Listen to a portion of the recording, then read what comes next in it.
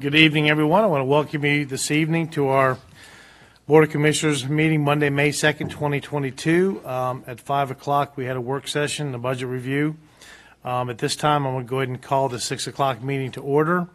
And our first item is the invocation and Pledge of Allegiance. We have no one signed up to lead us in that tonight. And I will say I did speak to a couple pastors this weekend, and they're going to be making some contacts to us to hopefully get back in rotation going. So do we have anybody who would like to volunteer in the audience to lead us in the invocation tonight in Pledge of Allegiance?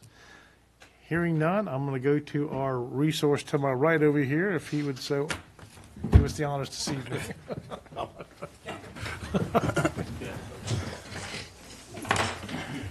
Heavenly Father, thank you for this glorious evening. Lord, it followed a glorious day, and what a wonderful time to live in Currituck County. Lord, I ask that you would bless this evening's discussion, Father, that you would bless our deliberation of the issues before this board. Father, I cry out to you for your wisdom as we discuss the issues at hand. Lord, I pray that you would bless each and every person that has come to watch our meeting tonight. Father, protect them as they travel home following the meeting. And Lord, I ask that your hand would be upon this board. In Jesus' name, amen. Amen. I pledge allegiance to the flag of the United States of America and to the republic for which it stands, one nation, under God, indivisible, with liberty and justice for all. Thank you, Vice Chairman Beaumont. The next item is our approval of agenda. Do we have any changes or any amendments to the agenda? Mr. Chairman, I do.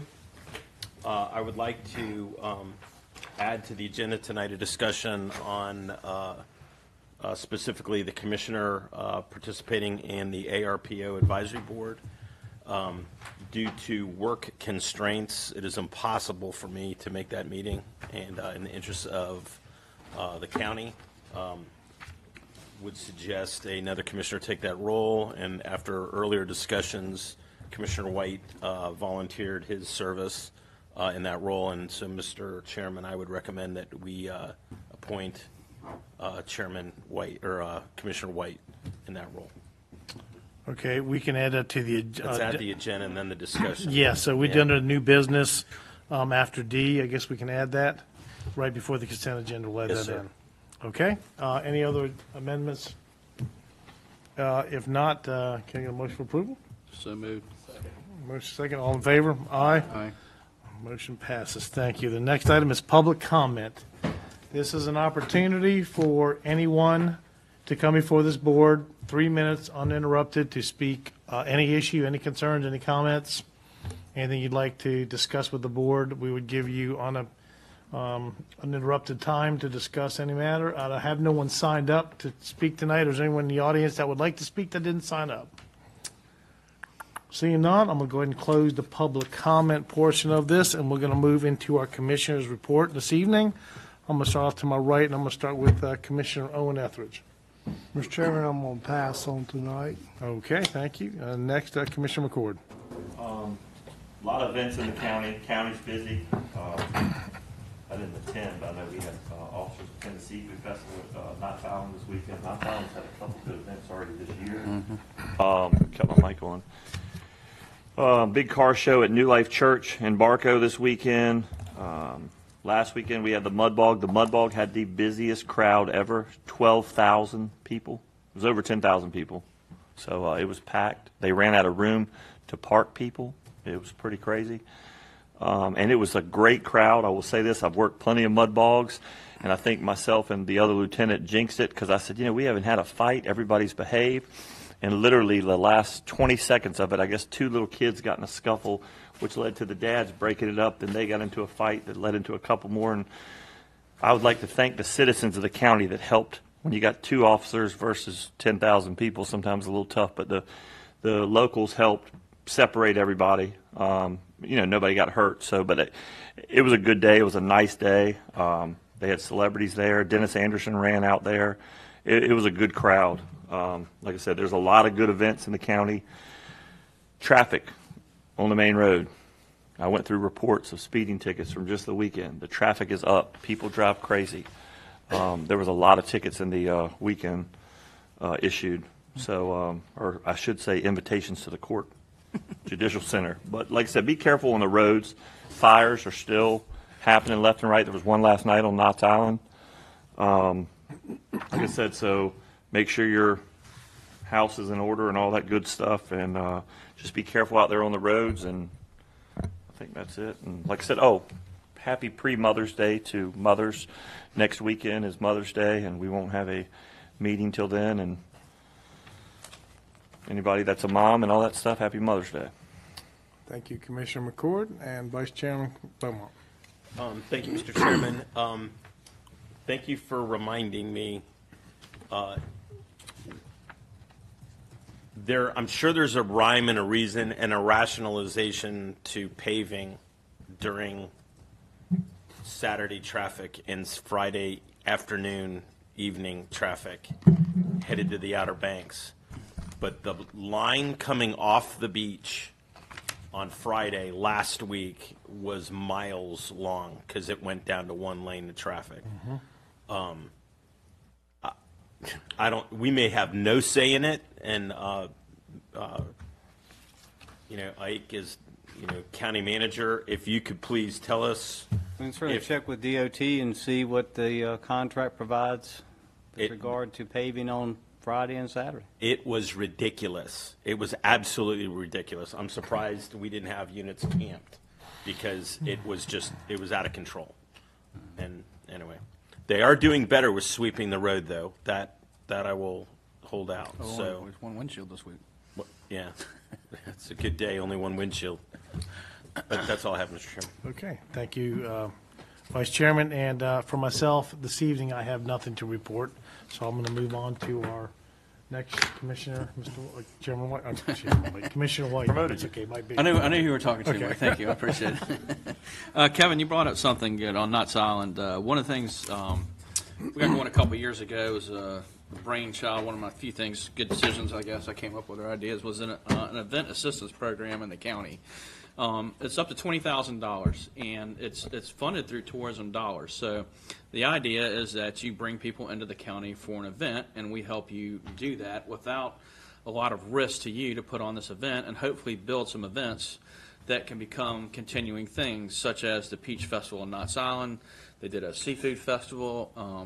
We had the Strawberry Blossom Festival was the other one. Yeah, the Peach Blossom Festival. Yeah, Peach Blossom It's Festival. Martin Farm Vineyard. So these are just to name a few. We also help long-standing projects going on. So at the Vineyard, they did a food truck rodeo, and we helped with some money with that. So if you have an idea for an event, there's some parameters involved, but the idea is that we help you do that and spur tourism here, especially on the mainland, where we look to diversify the economy here, and this is one way to do that. And the money flows back into the county, and that it goes to hopefully mostly vendors in this county. That is also another point, is that the money gets paid back into vendors that show up at the event, and so the tourists help fund these things, and we don't have to put taxpayer dollars after it, basically. So I just wanted to put that out there for anyone that's watching, that we do have that program in place, and if you've been thinking about an event, reach out to tourism. They'll be there to help you. That's it for me, Mr. Chairman. Thank you. Thank you, Commissioner White. We have Commissioner Etheridge. Thank you, Mr. Chairman. I wish to address an issue that was mentioned at our last meeting, and I'm speaking of Facebook warriors and public trust. We complain about what is being said on Facebook and tell folks not to believe everything that they read or hear, but are we as a board doing our best to alleviate the problem? There are small steps we can take that will help to rebuild public trust in government. I've always said change starts with the local government and works its way up from there. According to Currituck County Code of Ordinance, Section 2-86, to uphold the integrity and independence of his or her office, county commissioners should demonstrate the highest standard of personal integrity, truthfulness, honesty, and fortitude in all their public activity in order to inspire public confidence and trust in the county government. County commissioners should participate in establishing, maintaining, and enforcing, and should themselves observe high standards of conduct so that the integrity and independence of their office shall be preserved. What better way to restore trust in us and our decisions before us is when someone comes and before the board with an issue, we disclose any relationship that we or our family members may have with this individual or their company. An example would be if an individual is before the board for rezoning or whatever, and one of your family members works for them directly or indirectly, it should be disclosed. If that person or their company is doing or has recently done work for a member or a close for anyone or a close family member, it should also be disclosed. If we as board want to demonstrate the high standard of personal integrity, we should be fine with these disclosures. I serve on the ABC board, and before every meeting, a statement is read concerning if we have a conflict of interest. In North Carolina, several county commissioner boards reads an ethics statement before their meeting. The following is from Mitchell County, and it says, in accordance with the State Government Ethics Act, it is the duty of every board member to avoid both conflict of interest and appearance of conflict. Does any board member have any known conflict of interest or appearance of conflicts with respect to any matter coming before the board? If so, please identify the conflict or appearance of conflict and refrain from any undue participation in this particular matter involved. This is not to limit the voting power of any individual on this board, but it is for us to be more transparent. Code of Ordinance Section 274 states, it is our duty to vote unless it involves our own financial interests. A board member should not have any issues with their conduct, and therefore should welcome anything that would help to build public trust and confidence in our board. And I, for one, would like to see an ethics statement read before all of our meetings. Thank you. Thank you, Commissioner Etheridge. Commissioner Jarvis. Thank you. On Tuesday, April 25th, Commissioner Kitty Etheridge and I had the privilege of touring the schools with Superintendent Matt Lutz and some of the members of the school board. It was great being back in the schools. Kind of felt like going home, even though we didn't tour the high school that day. And I was amazed and pleased at the state of the buildings. The buildings are very well maintained despite their age, very clean. I give a shout out to the custodial staffs of Moyock Elementary, Moyock Middle School, Knapp, and Shawborough that we toured. And I look forward to touring the other schools at a later date and just seeing how space is being utilized. I know it's been creative. I know we saw some of the rooms that have been transformed. And it was good to see how that transformation is taking place. I would also like to reiterate a very important decision that we'll have to make tonight. We are going to be considering a resolution that marks May as Older Americans Month. To me, this is a passion. It is a very important decision that we will undertake. I am confident that our board will pass that resolution. Starting in June, our Meals on Wheels program with our senior services will be going back to 5-day-a-week deliveries. Since the pandemic, we have been doing 3 days a week, and we need volunteers. We need volunteers on all parts of the county. I ask if you can give a few hours of your day, even one time a month. It is so important, and it truly is the best thing I do all month. They are so appreciative just to have that contact with one person to ask about their day is so important, and it delivers vital meals to our seniors who otherwise would not be able to do that. So let's celebrate our seniors, to the accomplishments that they have, to the wisdom that they bring, to the history that they preserve in our county. I look forward to passing that resolution tonight. Thank you. Thank you, Commissioner Jarvis. The next item is our county manager / county attorney report. Mr. Chairman, as some of you may know, I'm a member of the Coastal Resources Advisory Council, which is sort of like a planning board to the Coastal Resources Commission. We met last Wednesday in Manteo, had an interesting presentation about the offshore wind farm, which some of you may know more about it than I do. I was surprised to learn some information that we have kind of been, I guess, told that it's going to be a great benefit to northeastern North Carolina and all the economic things that we will benefit from. We're surprised to learn that, first of all, it's going to be the Avangrid won the lease for the site off of Kitty Hawk. It's going to be developed into two phases, the north section and the south section. They showed us a map where the north section, it's about 69 wind turbines will be located in that particular phase, but that the power transmission line will extend from there into Virginia Beach, where it'll pick up some substations to put the power into the grid. The southern portion, they showed two different potential paths for the transmission lines, one all the way down to Morehead City, and one a little farther north coming across the southern portion of the Outer Banks, which the federal government evidently has some problem with coming through there.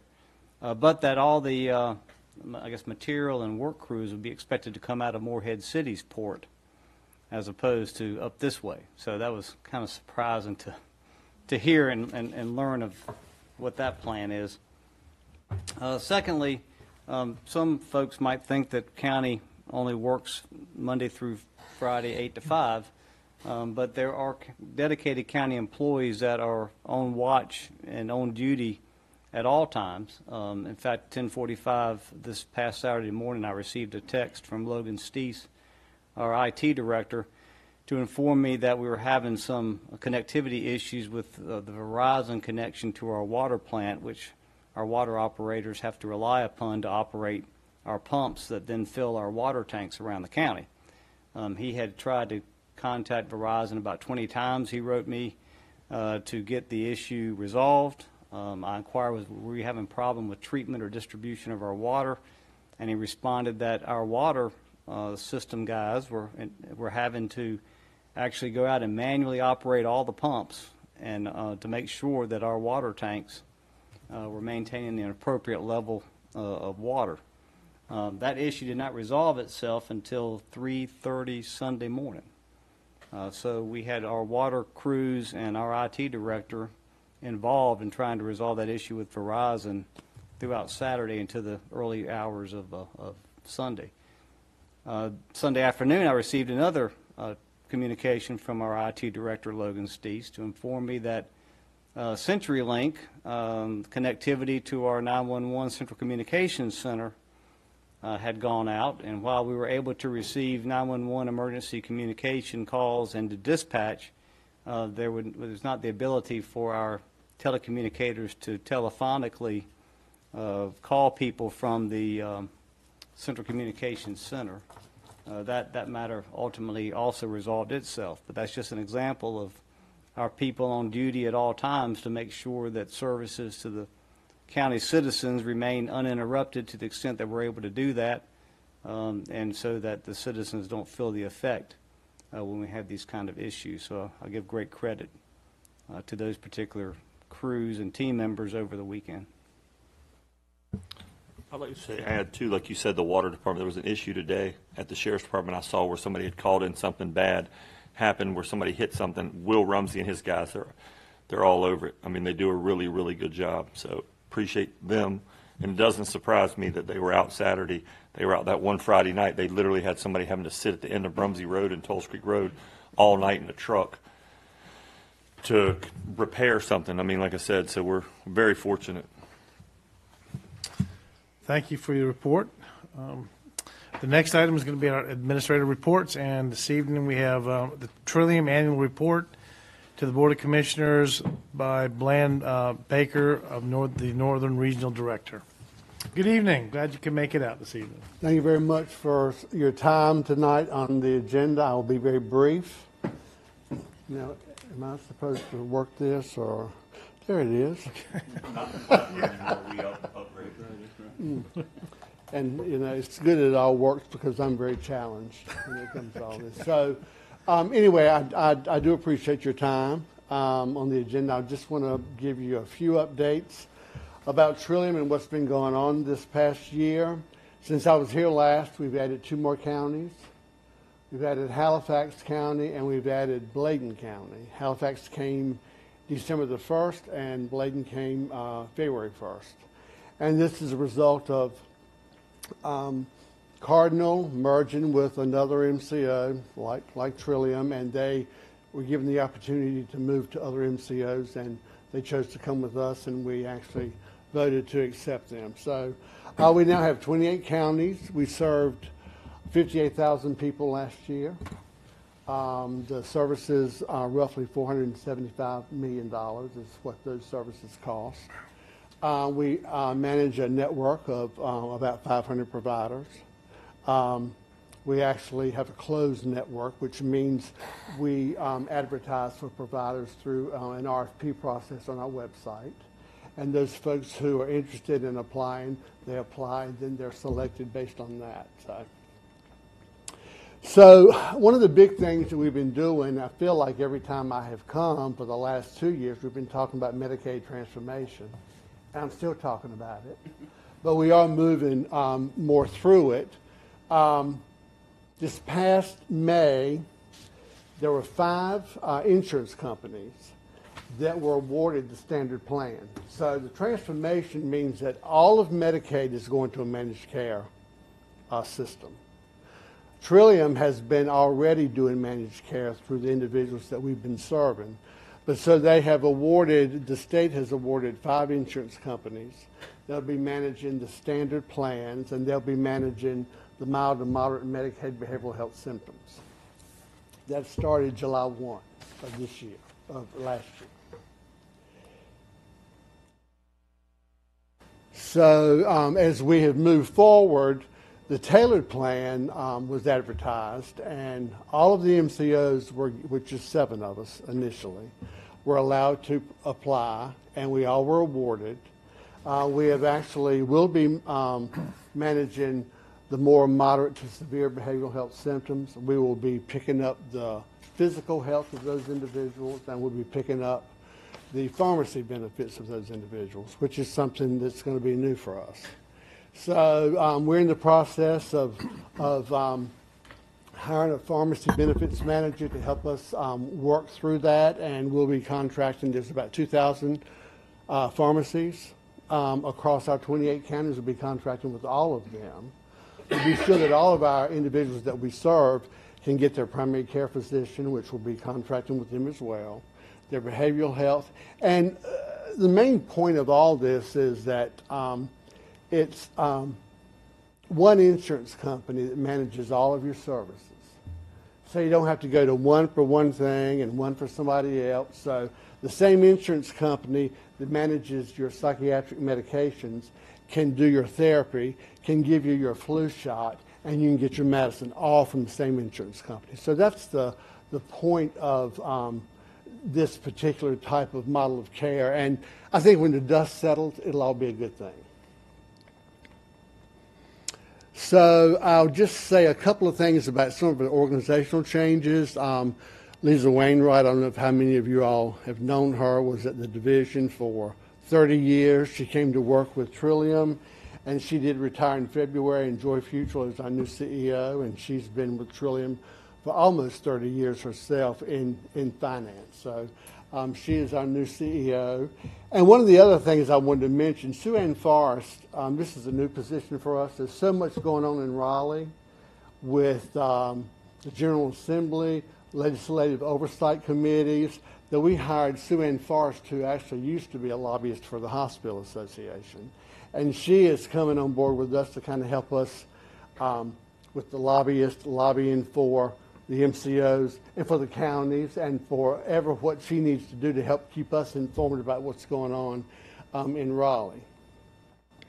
Some of the other things we have got, we have a crisis line that we that's in effect 24 hours a day, 365.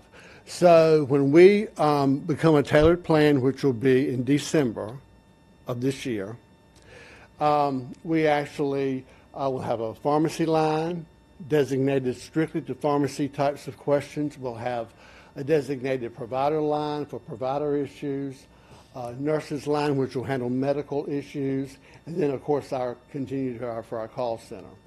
One of the great things about the tailored plan, and we're looking and updating our care management platform, is because we will be managing the whole person, as I said before, and everybody who will be on the tailored plan will have a care manager. That is not the way it is right now, but when we implement the tailored plan, every single person that we serve will have a care manager, which is a great thing. We've also organized a disaster response unit that's in the process of meeting with all of our emergency management departments. They're actually collecting the responses to disaster that providers are required to have so they can monitor those as well. Some of our projects, we continue to dispense naloxone kits. I know earlier this year we believe we were able to get 30 of those kits to Currituck County. And we actually have done some mobile clinics up in this area. There's one in Perquimans County, and as they perfect that, we're hoping that we can move it in this direction, and maybe Currituck can benefit from that as well. That will be some substance use services out of that clinic, and as well as some mental health services. So one of the other things that we have done, we're going to be hiring family navigators. You know, the mental health system is a horrible system to have to maneuver through. It's just a complicated system, and so we're going to be hiring family navigators who already know what that system is like, and they'll be assigned to individuals who are struggling about how to access services through Trillium, and so we're working on that as well. And that was just a few things. So ultimately, for Currituck County, last year we served 642 individuals. 496 of those were mental health. 138 of those had substance use issues, and 79 of those had intellectual and developmental disabilities. And I did want to say that in terms of what's happened since I was here last year, we actually we've added a counseling, Culpeper Counseling. I'm not sure if you all are familiar with them.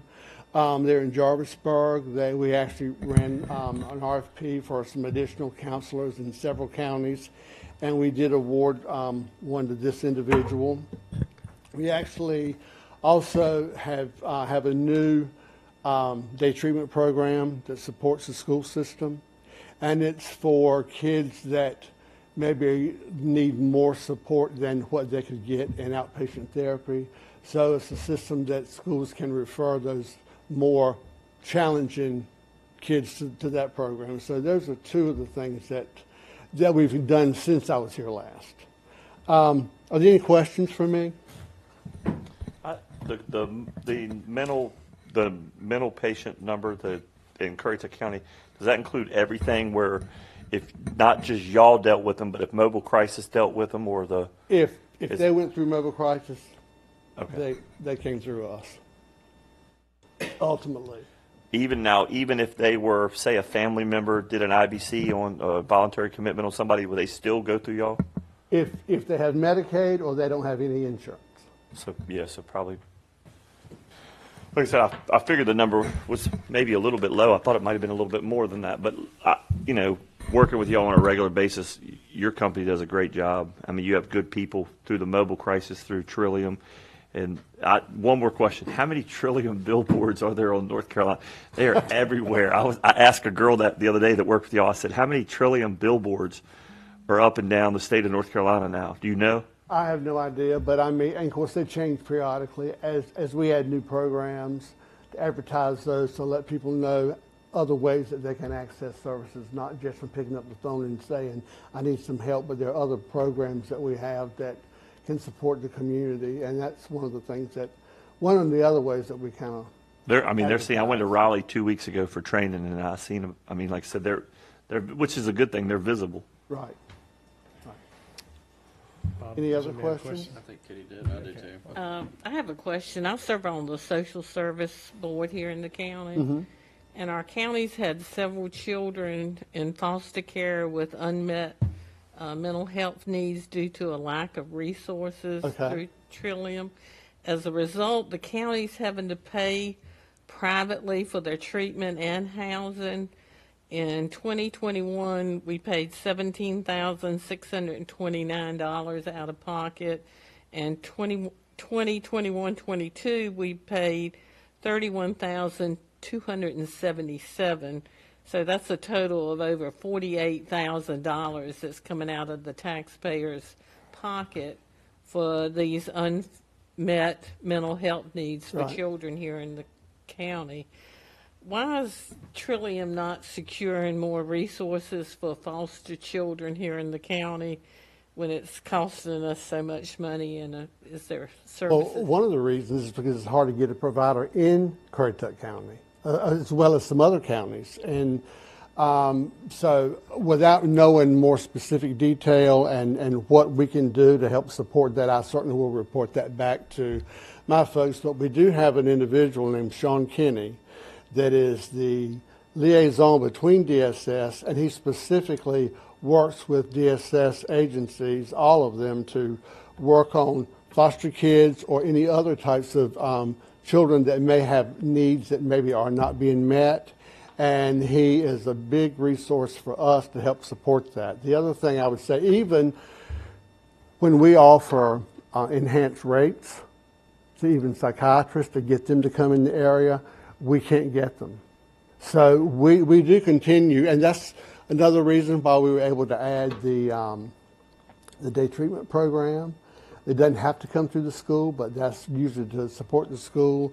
The outpatient therapy that is in the school systems as well, that can help support that as well. But if you will, we can have a talk, a little bit later on, and I can be able to answer those off the top of my head. It's kind of hard to One say. of our board members is also here in the audience, and we've had children in foster care who are severely mentally handicapped, and when we get a place for them to stay, it's being denied by Trillium. Okay. And my second question is, with the new King's Daughters Mental Health Hospital opening up, are we going to be able to cross over state lines for mental health services? I can't answer about the crossing the state line, but I do know we are very much aware of that new facility opening, and our network department has already contacted them to see if we can work on some negotiations around that. I do know that there is some issue about,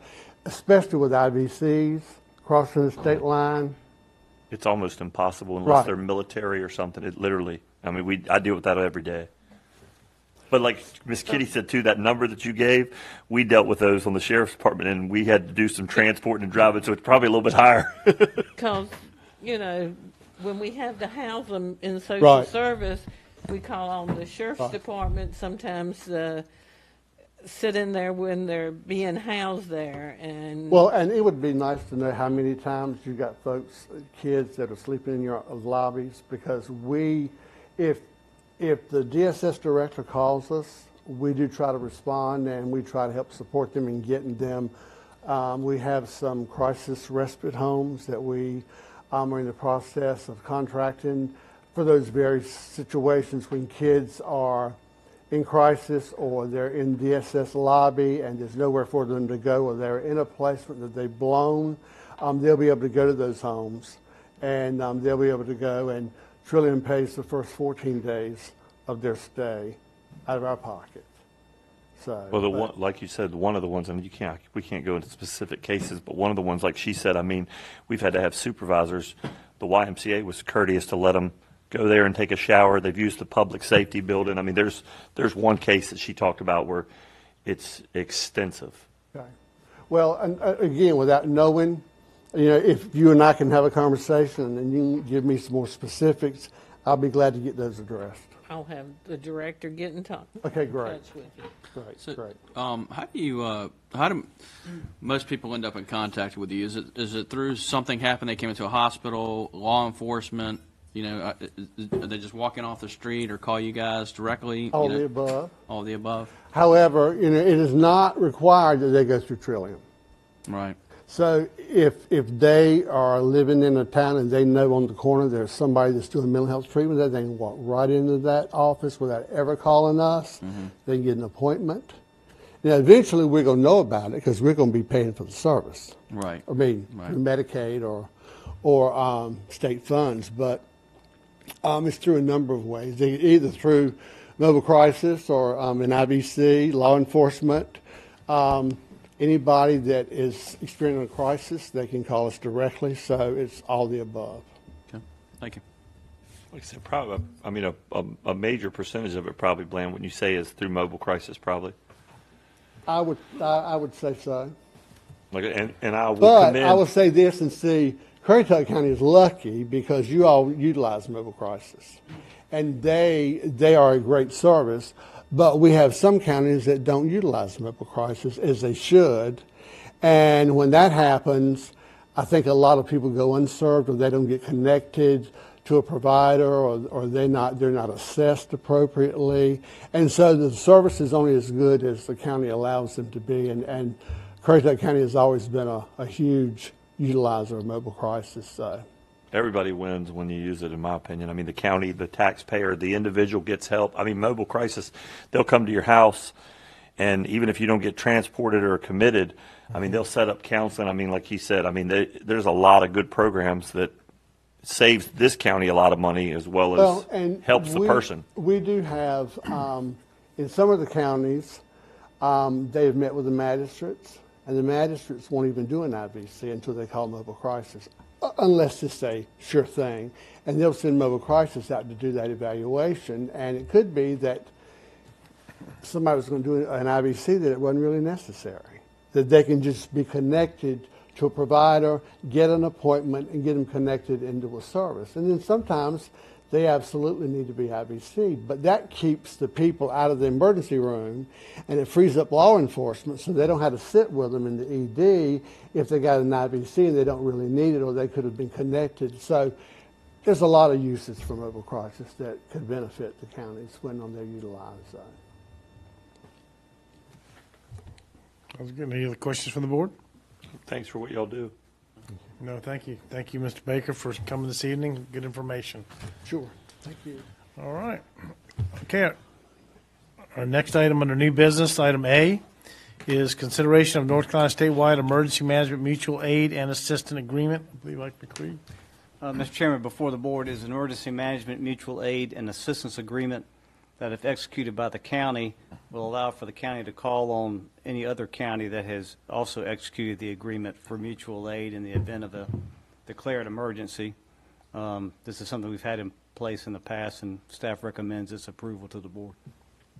Okay, any questions? So move for approval. Well, we need a motion for approval from Kevin McCord. Second. Second. Any further discussion? All in favor? Aye. All opposed? Okay, motion passes. Thank you. Next item on our new business is item B, consideration of revisions to the Currituck County personnel policy. Looks like McCree, you have that one as well. Mr. Chairman, there are two matters before you tonight contained within this resolution. First of all is an amendment to Section 503 of the county personnel policy related to political activity and its restriction for county employees. As you see on the proposed amendments, that they are underlined or stricken as appropriate. Most importantly is the addition of number A6 under Section 503, which would provide that no county employee may serve as an elected or appointed member of the Currituck County Board of Commissioners.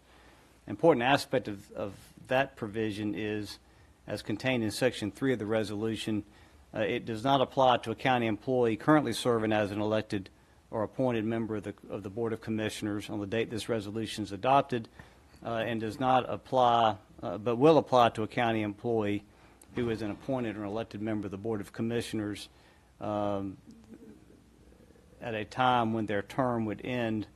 Their term would end after commencing on the first Monday in December. So what that means, frankly, is Commissioner McCord does not apply to him. He may continue to serve in his current capacity as a county commissioner, and should he be reelected in November of this year and take office the first Monday in December, it would still not apply to him until the end of that 4-year term. Could this be brought forth that I did not bring up this provision or whatever to exclude myself or whatever? This was not me. So. The other part of that is a legal theory called incompatibility of office, and so what it does is to ensure that there won't be some point in time where a county employee who is supervised by the county manager becomes an elected member of the Board of Commissioners as well, and in that capacity becomes the supervisor of the manager. So that's deemed to be an incompatible office holding, and this would just codify it within our personnel policy.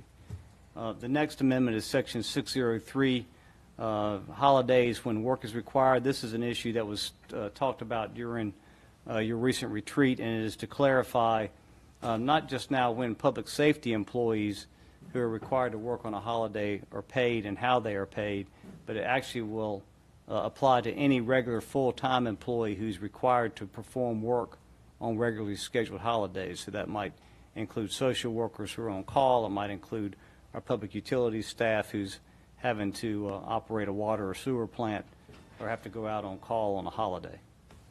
Staff recommends this approval of these amendments to the board. I do have one question on the first thing that you said. Now, and I know this is happening currently where somebody, I guess, is running for school board. So if somebody's a county employee and they say they're going to run for commissioner in 2024, if they win, they can run, but they can't work for the county manager, like you said before. So they could run. They would just have to resign from their position if they won office, correct? If they were elected or appointed and were sworn into office, then they would have to resign their county employment. Have a motion? Second. Oh, do we have any? I just had a question. Is this a common practice? I know the school system here in the county has a similar policy. Is this a common practice for counties across North Carolina? Well, I know that Camden County certainly has that. We learned doing some research. Camden County has this provision in their personnel policy. I learned during this too. Remember, me and you talked about it. Gates County actually has, I believe, a captain or a lieutenant that is an elected official that I didn't know. He's a deputy sheriff. So it varies. But it varies. But again, it goes back to the general theory that we have applied. We just are now putting it into words in our personnel policy, but we've applied it under the incompatibility of office theory. Is there any other questions from board members before we ask for a motion? We have a motion, a second. Okay, we have a motion Who was the now second? from Katie. You don't want to change that, good? Okay, and we have a second. Who was the second? You seconded it. All right, any other discussions? All in favor? Aye. Aye. All opposed? Motion passes, thank you. Okay, next item is item C, resolution supporting construction of the Mid-County Bridge and its continued inclusion in a state transportation improvement plan for the, probably for the past 40 years, I guess. Right. 1972.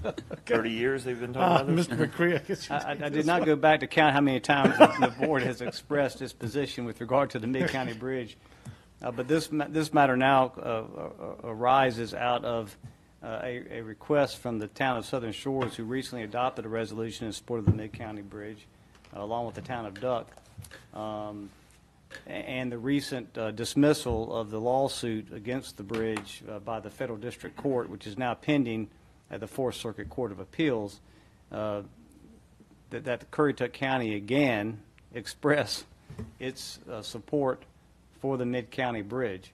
As another piece of this, we have been asked by Southern Shores, and I think I brought it to the board's attention during the recent budget meeting, to join in an amicus or friend of the court brief to the United States Fourth Circuit Court of Appeals in support of the state's position and asking that court to affirm the dismissal of the lawsuit by the Federal District Court. So far, I know that Southern Shores is on board to join Town of Duck, the Duck Business Alliance, and I spoke with the Southern Shores mayor yesterday, and she's going to start attempting to rally Kitty Hawk and the other Dare County towns, in addition to Dare County itself, to also join in that friend of the court brief. So again, we recommend that, once again, Currituck County express its support for the Mid-Currituck Bridge. Undying. Right. Move for adoption. Second. Okay, a motion and a second. Okay. Well, you just need two. Thank you. Any further discussions? Which I've done probably. Right, how many 5 to times? 6 times. I was done this. Okay, we have a motion and a second. Any further discussions? Okay, all in favor? Aye. All opposed? Motion carries. Thank you. Would it behoove us to try to pull together a meeting with all the different governmental groups, talk about strategy?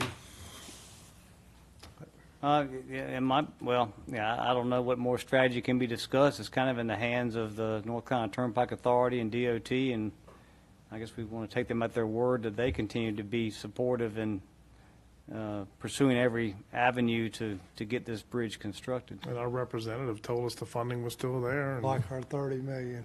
that's that, yeah. Yeah. Okay, well, okay. All right, next item is item D, the proclamation, May 2022 as Older Americans Month.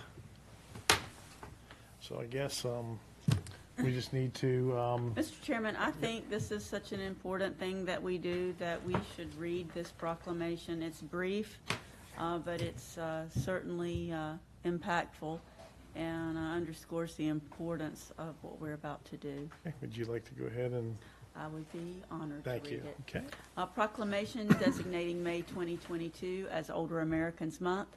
Whereas Currituck County includes a growing number of older Americans who contribute their strength, wisdom, and experiences to our community. And whereas communities benefit when people of all ages, abilities, and backgrounds are welcomed, included, and supported. And whereas Currituck County recognizes our need to create a community that provides services and supports older Americans' need to thrive and live independently for as long as possible. And whereas Currituck County can work to build an even better community for our older residents by planning programs that encourage independence, ensuring activities as responsive to individual needs and preferences, increasing access to services that support aging in place. Now, therefore, the Currituck County Board of Commissioners does hereby proclaim May 2022 to be Older Americans Month.